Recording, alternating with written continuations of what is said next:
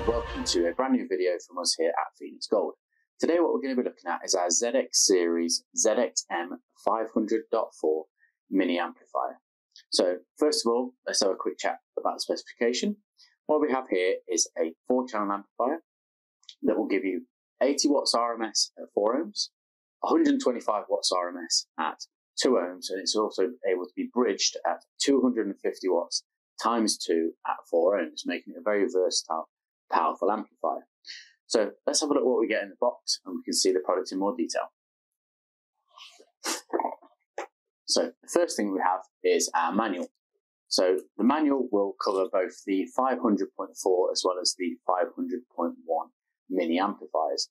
The manual will detail all the specifications as well as things like how to install the amplifier and how to set up the amplifier and what the settings are for.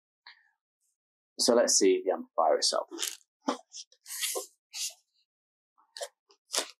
So the amplifier itself is of course very, very small, especially for the power that it's offering.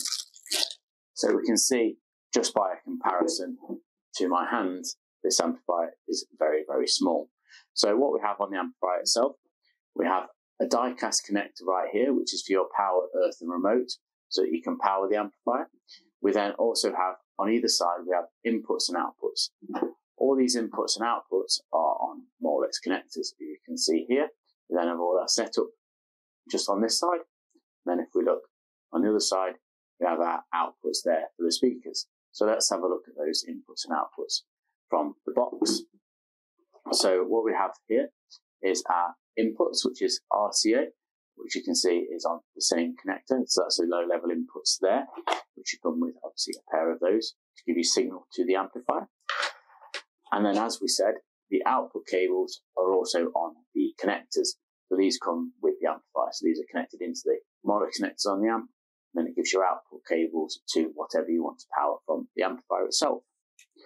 You then also get an Allen key to unlock the die-cast connector, and then some screws to mount the amplifier down. So that there is our 500.4 mini amplifier.